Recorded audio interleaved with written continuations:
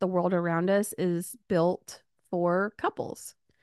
Going to the movies, going out to eat, hanging out with friends, especially as in your 40s like me.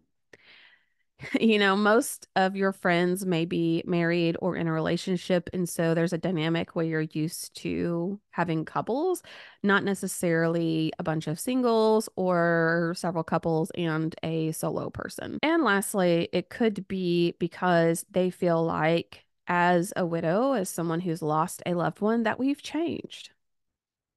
Yeah, no joke. We have changed a lot. And while the core of us is still the same, like we're still the same person, we don't look at the world through the same lens anymore.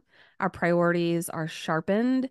Things that we now consider superficial used to be a big deal to us, and maybe we'll never be that same happy-go-lucky, carefree person that we were before, which is totally fine.